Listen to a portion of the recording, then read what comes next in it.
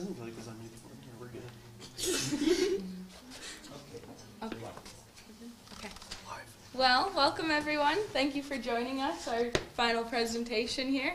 This evening we'll be discussing creeping red fescue and some of the parameters that go along with how to grow it, market it, and then use maps and stuff with that too. So this is a little bit different from the SMF presentation. We obviously did not grow any creeping red fescue.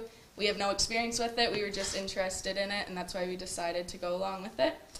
Maybe the SMF, though, will consider planting some after we're done with this presentation. So this is a little bit of an overview, and then we'll go through and introduce ourselves. So I'm Ava Moeller. I'm from a grain farm outside of Killam, Alberta. I'm Keegan Paul. I'm from a mixed farm outside of Sexsmith, Alberta, and we'll be talking about soil health and plant pests. I'm Taryn Kangizer, and I grew up on a grain farm outside of Lakeland. I'm Raymond Paul, and I'm from Sexsmith, Alberta. I'm Brooklyn Callflesh, and I'm from a mixed farm near Lamont, Alberta, and we will be talking about production and agronomy. I'm Austin from Moose Jaw, Saskatchewan, from a grain farm, and we'll be talking about broadcast and fertilizer. I'm Brooklyn Moore. I come from a mixed farm in Paradise Hill, Saskatchewan, and I'll be talking about grazing and feed. I'm Callie Metzi. I come from a cow-calf operation in Esterhazy. I'm Chase Hankey. I come from a grain operation in Paradise Valley, Alberta, and we'll be talking about finance and marketing. Derek Chevreau from Killam, Alberta. Come from a grain farm. I'm Cal Dubril from a mixed farm in Bigger, Saskatchewan, and Derek and I will be talking about precision ag and intercropping. Okay, so we're going to ask that you guys keep your questions until the very end, and we'll do our best to answer them then. As well as anyone sitting near the microphone, please don't say anything you wouldn't want your grandma to hear, because we are kind of live on YouTube, and I'm sure people's parents are watching. Soil health and plant pests. So Festuca rubra is the Latin name for creeping red fescue.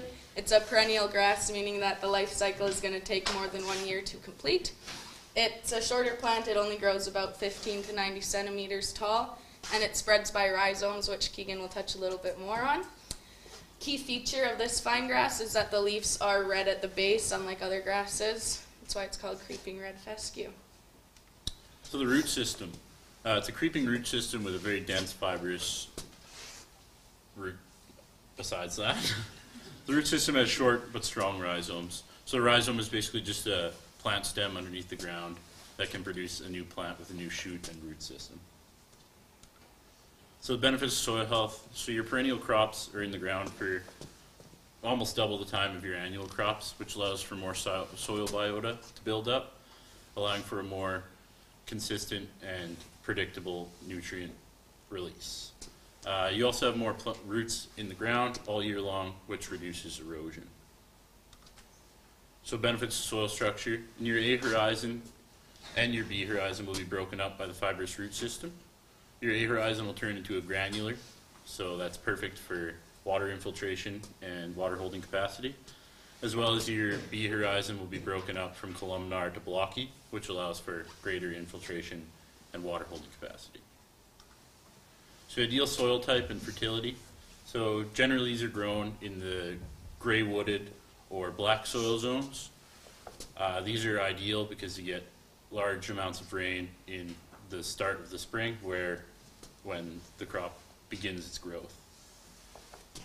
You can also grow this in low pH soils, which is a benefit because if you have a quarter with low pH, you can plant this, it'll grow well and reverse the effects of low pH. So this is the first pest of the creeping red fescue. This is a chinch bug. It will feed on wheat, barley, corn, and most turf grasses. They overwinter as adults or mature nymphs, and we can identify the adults by having a red or X on the back of their abdomen, along with these red legs, and because they're part of the Hemopteran order, they have a very distinct red V on the back of their abdomen there too.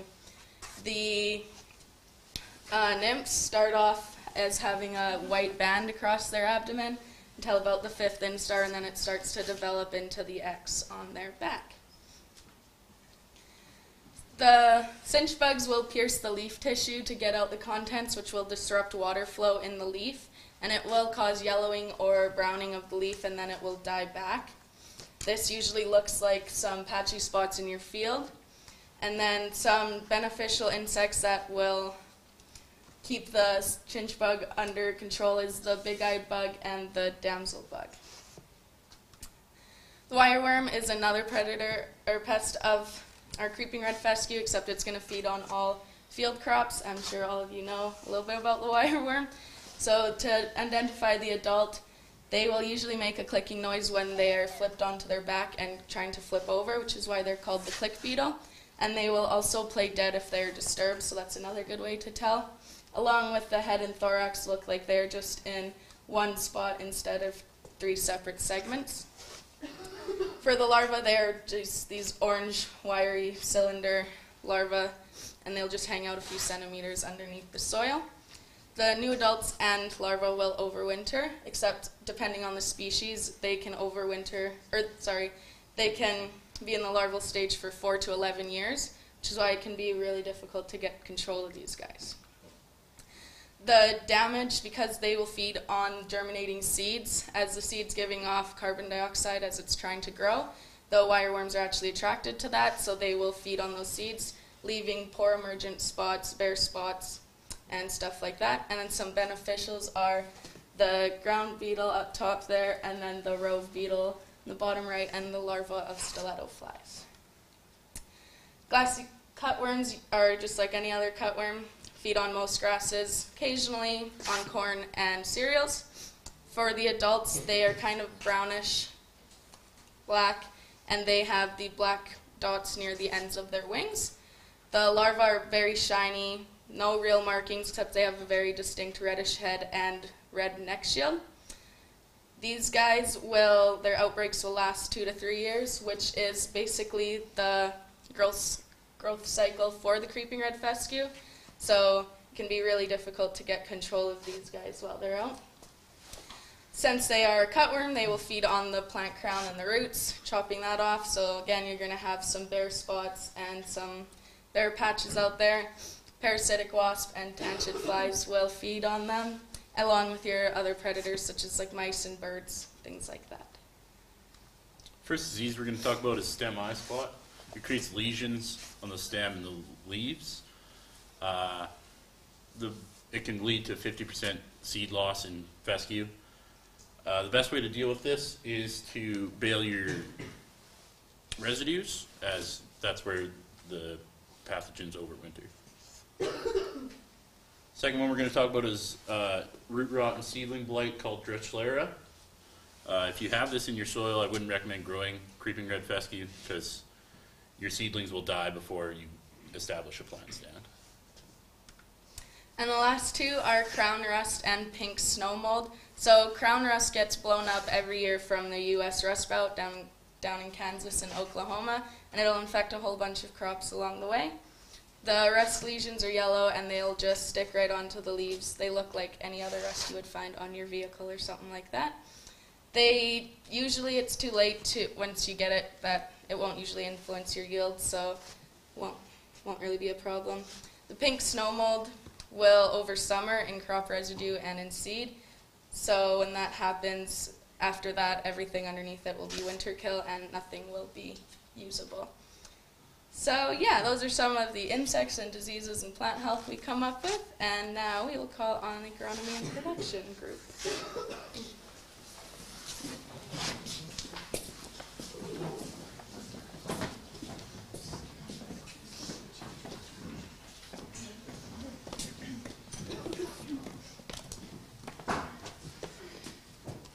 Alrighty, so for going over agronomy and production, we'll be starting with our pre-seed and seeding practices, and then we'll be moving into in-crops, weeds, insects, and diseases that are prevalent and how to scout for them.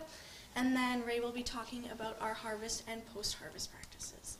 So variety selection, for certified seed, 10 to 20% of production is the certified, and it is grown from foundation seed, and this seed is inspected by the Canadian Seed Growers Association after heading and before harvest to look for off-types.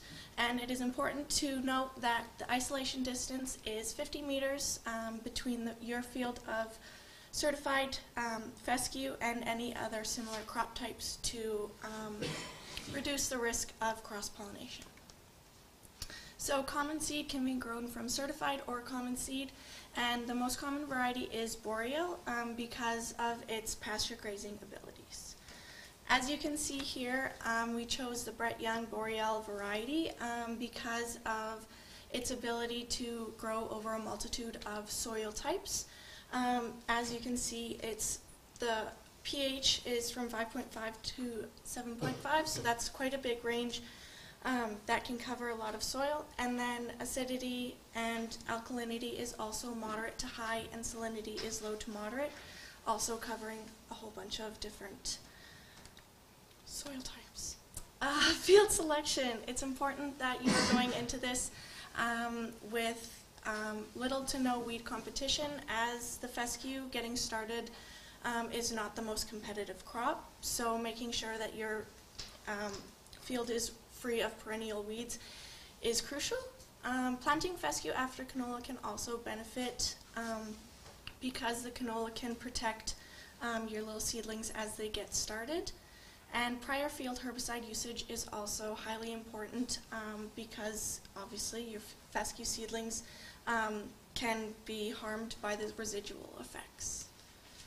So when it comes to seeding creeping red fescue, it should not be seeded any later than June 15th, so you have enough time for it to get established. It should not be seeded into wheat stubble due to volunteer and grassy weed issues. If you're going for a 1 year of production in your stand, you're going to shoot for around 5 pounds an acre. If you're going for 2 years or more, it'll be between 1 and 3 pounds per acre. Row spacing, all typical row spacing from air drills works, or you can also broadcast and pack your seed on. As long as it has seed to soil contact, it will germinate. Weeds can be a problem in every field, although the most problematic weeds in fescue are wild oats and quackgrass. Wild oat is an annual weed and is considered the most problematic grassy weed in Alberta, Saskatchewan, and Manitoba. The reason they are such a problem is that they can be resistant to groups 1, 2, 8, and 15 herbicides. And quackgrass is a perennial grass and is difficult to control because of their rhizomes. They spread very quickly from them, and it has allelopathic properties, meaning the rhizomes spread toxic substances that can suppress other plants' growths.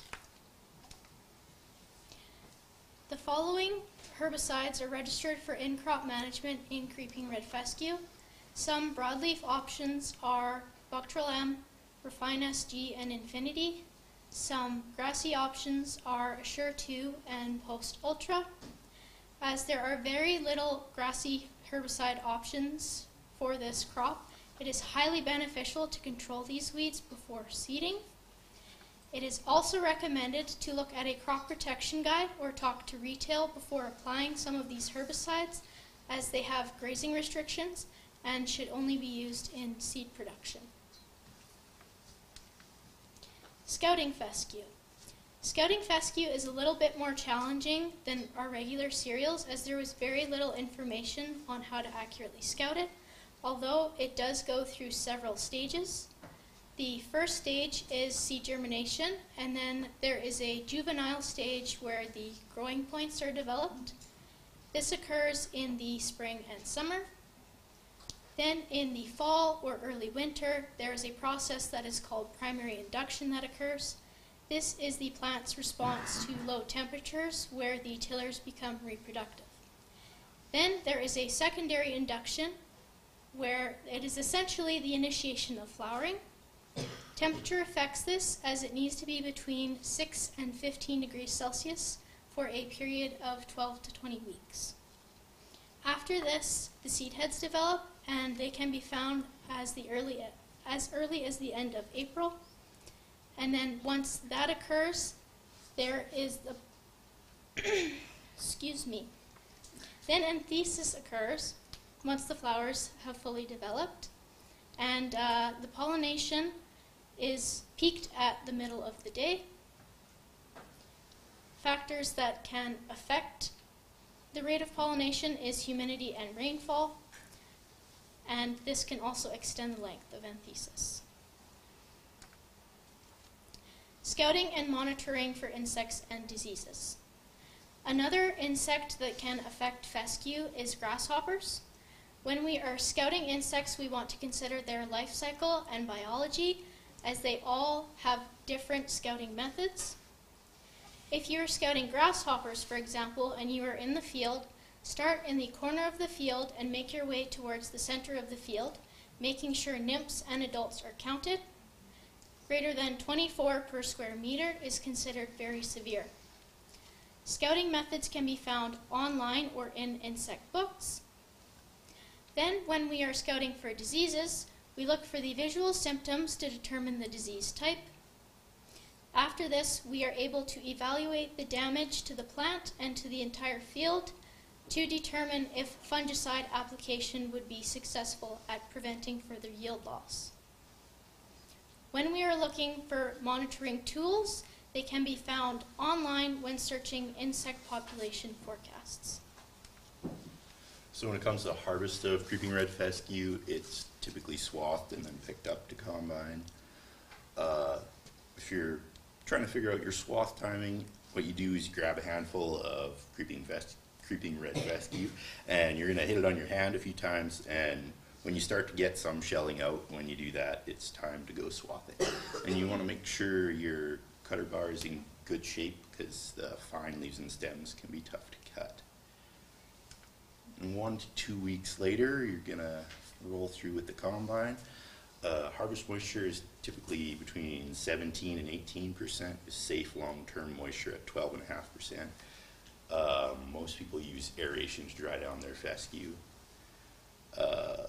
Combine settings, so you're going to want to have a low rotor speed and a slow fan speed, as well as pretty wide concave spacing to make sure you're gentle on the crop. Dockage in fescue is typically around 20%, and lower dockage might be a sign of overthreshing. So, residue management. The best way to deal with your residue is to bale it and remove it immediately after harvesting. If you don't want to bale your straw, you can spread it, but you will have some more disease issues, as Keegan said, and you might lose some yield because you won't have as much light getting to the young new tillers down below. Feed value of creeping red fescue straw is typically greater than fescue straw, but less than grass hay, so it can be great to add to your rations. Fescue straw should be tested for endophytes before feeding and mixed off if needed to avoid endophyte poisoning. When it comes to terminating the plant stand, fall is going to be the best time to do this, just so you can, when the plant is bringing nutrients down to its roots, so you can kill the whole stand. You can try to spray it at other times, but you will have regrowth. Now we'd like to invite our broadcasting.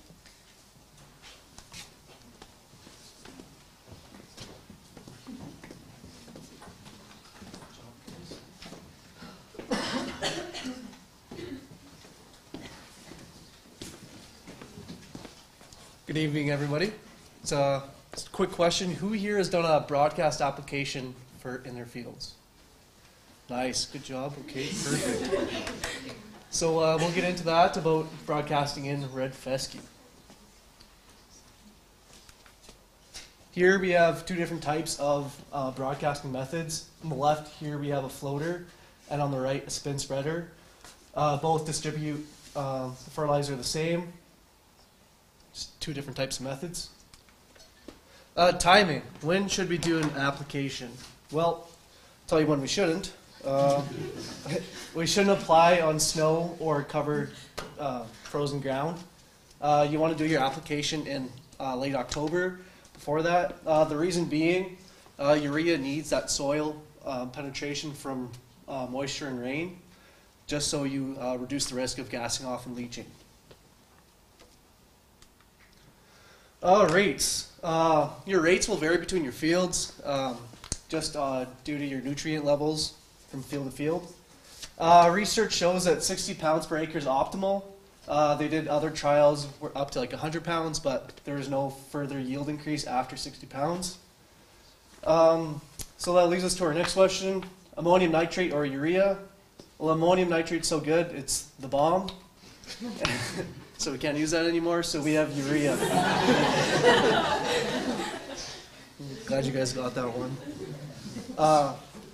Here we have a chart that shows the fall timing with your broadcasting as the most yield at 531 pounds per acre. And when you do your late spring application, is the lowest at 497 pounds per acre. So, ESN. ESN is environmentally safe nitrogen. It's surrounded by a water permeable coat. It's like a plastic outing that once moisture hits the shell, it will slowly release the nutrients into the soil. One thing to be careful with ESN is overhandling it. Overhandling it will kind of deteriorate that plastic coating, making it less effective. So why use a ESN? You reduce the gassing off in the soil and volatilization, so it's better for the environment that way. Also, treated fertilizer is another benefit to the environment. Helps with the release and timing. Also reduces gassing off. Another benefit for all crops, not just red fescue, is that you might be able to seed a little bit closer to the seed without the risk of seed burn. Advantages. So, we could apply a little bit larger rates, reduce the air seeder capacity, and you can increase your yield. Disadvantages, you're looking at a little bit higher cost just because of the use of, if you don't have a floater or a spin spreader, custom rates, the cost of treated seeds a little bit higher, and the risk of gassing off. So you might lose 5 to 10% due to volatilization and leaching. It's not as accurate compared to your banding with your drill. Banding secures the fertilizer rate to where the seed. And that's all I have for broadcasting in red fescue. Next we have grazing.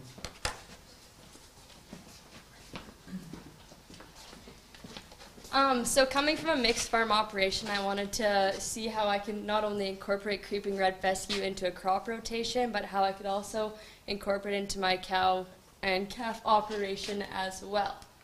So, does this work for grazing? Creeping red fescue is a persistent crop because it is a 1 to 3 year growth period. It is palatable for cows, even though, sorry, okay. There's an internal fungus called an endophyte. This is toxic to cattle in the summer months. This causes an actual blood flow lack to their hooves, which in the winter months can cause their feet to fall off. It's a lot more prominent in tall fescue. There's only 3 cultivators that have recently been in creeping red fescue. It's best for late fall or dormant grazing, just because during those summer months, that's when the endophyte is at its highest. It holds its feed quality really well throughout the season, and it creates this tough sward in pastures. Just because creeping red fescue grows in a lot of places that your typical grasses don't, it grows well in damp, darker conditions, where the creeping rhizomes can reach into those moisture, more droughty areas. So this was a trial that was done on grazing steers, on just the creeping red fescue crop alone. I wouldn't recommend doing grazing cows on just creeping red fescue just because the nutrient levels aren't very high in the grass. So for more of a cow-calf operation, I would look at blending creeping red fescue into other grassy blends. So the hypothesis with this grazing trial was that a moderate grazing would probably have the lowest yield loss, but it actually turns out that heavy grazing causes the least yield loss at only 8%, and this is from when the seed is harvested to when the ground freezes. So in between these periods of harvest to freezing is when it's best to graze your cattle on it. Spring grazing and fall grazing isn't a best option just because you're losing 35% of your yield. Some tips and tricks on working with fescue and some of the feed. So you can get 2 to 3 cuts of hay for your fescue. That's depending on your growing season. It's best to move your fence 2 to 3 acres at a time. This just allows the crop to regrow and reestablish itself, and it also works best with a rotational grazing. So it can be used to graze, although I wouldn't recommend grazing on fescue alone, like I said earlier. I would mix it in with other grasses just because it's a really hardy, persistent grass. Other varieties are more suitable, so your tall fescue, your boreal varieties, and it helps strengthen your pastures. And that's all. Now for the finance and marketing team.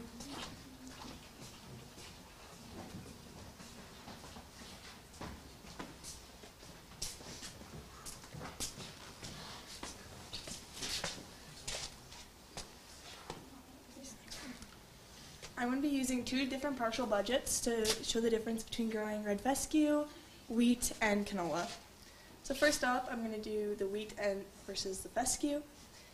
Per acre, if you're getting about 79.5 bushels an acre for wheat at $7.08, you're going to end up with a revenue of $620. Expenses, I looked at fuel, seed, fertilizer, and pesticides. Just try to keep it a little bit more simple. That came out at $246.78. Moving on to the fescue.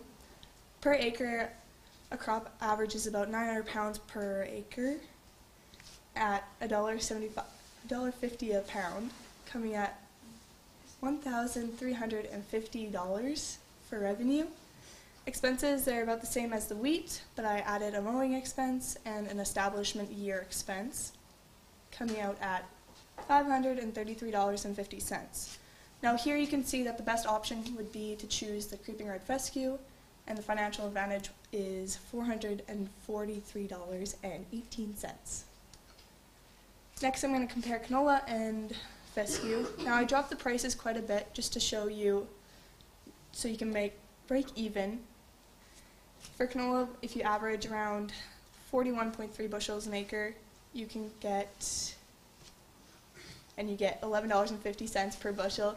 That comes out at $589.95 for revenue. Expenses are the same as the wheat. That came out at $308. Red fescue, I dropped the price down to 50 cents per pound, and that came out at $450. Same expenses I looked at, and this time it came out at $442.12. Here you can see that the canola is obviously the better option to grow at a financial advantage of $274.06. So over the course of the semester, I spent time calling different retailers, and they told me that there's 4 different ways you can market your fescue, which is obviously you can do the cash market, you could do production contracts, deferred delivery, and brokered seed. But none of them ever had historical prices except for the Prairie River Forage Association and the government of Alberta. The blue line you can see here is fescue compared to your smooth brome, your alfalfa, and your timothy grass, and this dates all the way back to 1970. And fescue hasn't, in the past, hasn't been the most money, but over these past couple of years, it's been increased, and I'll show you in the next slide. Back in 2014, all the way up to at least 2018, it's hovered around underneath $1, but these past couple of years, it's shot up to $1.50 to $2, and that can be attributed to 2 reasons, mostly due in the Peace River area. They haven't had the best production, yields haven't been the greatest, just not the best farming season. And another reason is the increase in the canola acres in the area, especially when canola goes up to $20 an acre. Everyone wants to grow that. No one really wants to grow fescue, so obviously the price of fescue is going to go up as well since no one's growing it. Now, is there a trend to the fescue price? There isn't. You can't accurately predict this product. It's too volatile. It's often subject to the weather conditions in the area and the consumer need for the product. For example, at retail in 2018, just because of the poor year, their price shot up 90 cents per pound. Your best way to market fescue, most growers grow with common seed, so you can just do open contracts with any annuals that you grow. And only growers with certified seed will get production contracts, and that's based upon a set of a set price between the buyer and producer. Next, we'll call up precision ag and intercropping.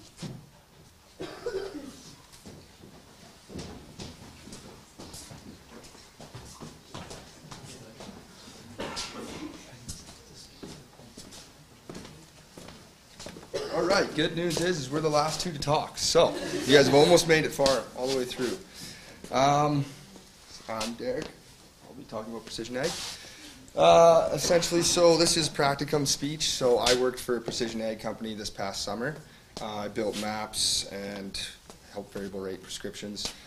So essentially the best way to utilize fescue when using precision ag is to intercrop. So intercrop or nurse crop, whichever way you want to talk about it. Anyways, fescue has a lot of parameters that are tough to come by, so precision ag helps I guess meet these parameters. So fescue takes 2 years when black seeded and 3 years when intercrop to produce a yield. Unlike normal cereal crops though, like barley or wheat, fescue needs to have less plants per foot squared in tougher, sandier soils so that it can grow from the rhizomes. By making maps, such as this, you can determine which areas of your field it's tougher to grow, so then you can actually plant less per square foot. So, also another way we can utilize precision ag, especially when intercropping, is by using systems like RTK. So this allows us to seed between the rows, and what this does is it doesn't affect our seed bed for the cash crop. So there's that. And as Austin mentioned earlier about broadcasting and different rates for your field for fertilizer, you can change your rate as you cross through different parts of your field. So if it's really sandy and not good here, and you need to put more sulfur down or more nitrogen down as compared to these better areas, you could do that. And that is the advantage of precision ag. So intercropping. So the role of intercropping is the process of growing 2 or more crops in the same field, producing higher yields, and utilizing the entire field. That's all I have for that. So I'll tell you a little bit of the advantages. So a couple of the advantages would be soil health. We are preventing your soil erosion, and we are increasing your soil organic matter. We're increasing soil organic matter because we do have twice the amount of roots in the soil as we would in a singular monocropping culture. Twice the amount of roots equals twice the amount of decomposition of the roots, which does increase your soil organic matter. We do also see a reduced application of fertilizer and also an increased overall average yield between the 2 crops. There is also an increased control of weeds between the 2 crops. Disadvantage, it is time consuming. You do need 2 passes in your field. 1 pass to seed your first crop and your second pass to seed your second crop. And there you do also need an RTK system, as Derek mentioned, to seed in between your first crop so you're not disturbing the seed bed. It does require some precise planning for different cultivar and variety selections. And also your in-crop herbicides may be limited to different groups and modes of actions. So in a winter wheat and fescue intercropping practice, both crops do have the ability to grow in cooler conditions. Fescue is a 2 to 3 season crop. So if you were to intercrop it with winter wheat, you would need to seed your fescue 1 season prior to seeding your winter wheat. And you can harvest your intercrop in 2 different ways. One for hay production, and so for hay production you would cut or mow your crop when your winter wheat is at soft dough stage and your fescue is at booting. You'd then let the hay dry and then be baled. For cutting it for seed production, you would harvest it with your winter wheat at fully mature and your fescue seeds being brown. This intercropping practice is also excellent for forage crop and grazing. It is rich in nutrients and it does extend your grazing period all season long. Okay, nurse and companion cropping. So this is very much like intercropping, but however, the second crop, such as fescue, will aid in protecting the main cash crop from pests, weed pressures, and it will promote growth. So actually it helps maintain moisture within the soil. So also after you've processed your cash crop, the following year after, you can use the nurse crop, which would be fescue, as a silage. So it does go to profit somehow. So nurse cropping corn and fescue together it's really good. Corn is very susceptible to weed growth and soil erosion, and fescue and corn both have deep roots that do penetrate into the soil to bring up any excess nitrogen that has leached into the soil. But we do seed the fescue in between your corn rows, because corn rows are very far apart. So nitrogen does get leached in between the rows that the roots of the corn cannot reach. So that's what the fescue is for. It's for taking up that nitrogen so it doesn't leach down into the soil and be leached off by groundwater. It does improve your water retention and nutrient holding capacity. We do see reduced leaching up to 40%, nurse cropping your fescue with your corn. Also, another factor to help reduce your leaching is it does provide ground coverage in sandy soils. With high amounts of rain and moisture in sandy soils, your sandy soils do have limited water and nutrient holding capacity, so the ground coverage does give some retention to that sandy soils. And that is all we have, so we'd like to call up the rest of our group for any questions you guys have. Just wait. Please hold your applause for later. I know that it's probably going to be a standing O, so please. I guess we should. Yeah, we'll shuffle down here. I can't stop moving.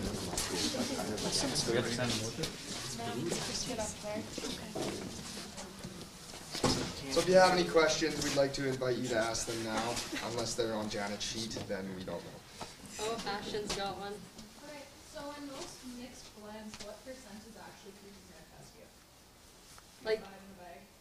oh, I don't know that specifically, but like when you buy a blend, like usually you're not buying it because it's already out in your pastures already. Like it's a lot of that grass that you'll find in like your damp areas and your swampy areas on the edge of the trees, that sort of stuff. Marcy.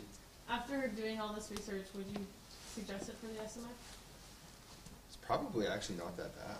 Yeah, like it could totally help out with if you guys have any acidic soils or salty soils that you have, and then you could put some of that for the cows too. So I think it might not be the worst option, but depends. What takes up phosphorus? Google probably does. Especially if you were removing your residue, you would use up quite a bit of phosphorus over time. Alex.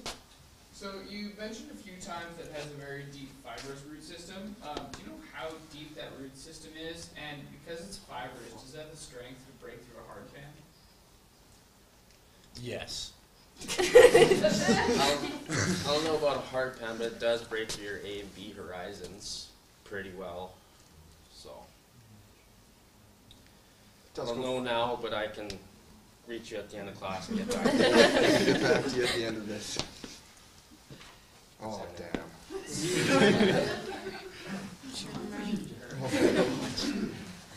My question is for Kelly.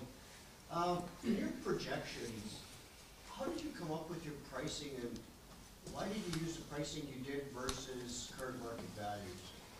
I thought it was very good to see at a market low and at an average market rather than a market high. You're always going to make a profit at a high, so I thought this would just be more beneficial in learning.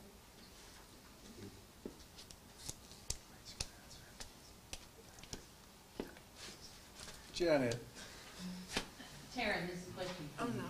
You said that fescue is a poor competitor, but yet you said that you should plant it after canola because canola canola will shelter it or something. Could you explain that to me a little more, please? It's just because like your stubble from your canola is usually cut like a little bit higher, and then it has like obviously the stronger stalks.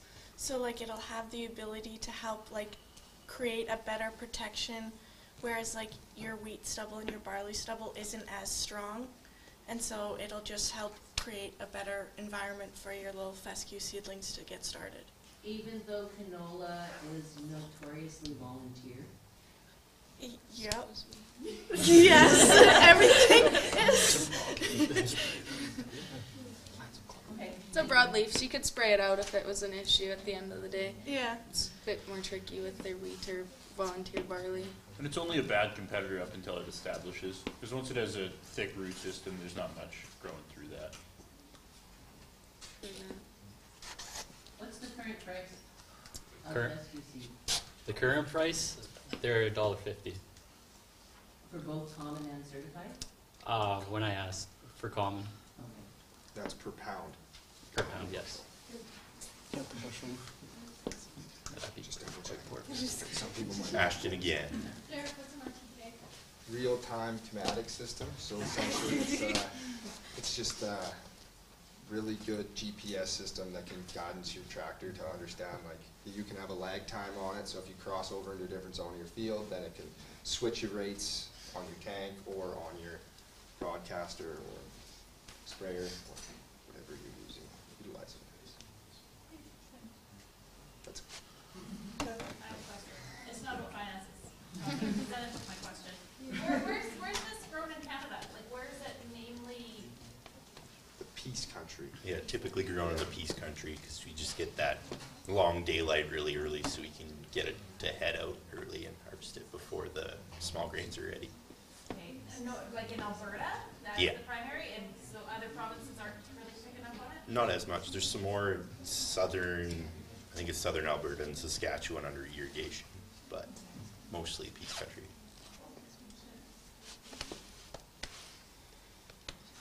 Okay. Austin, can you buy ammonium nitrate? Illegally, probably. Yeah,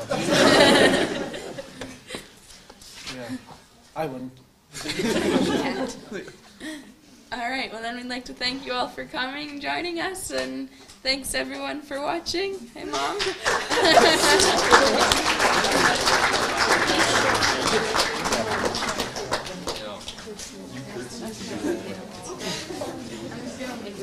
That was great.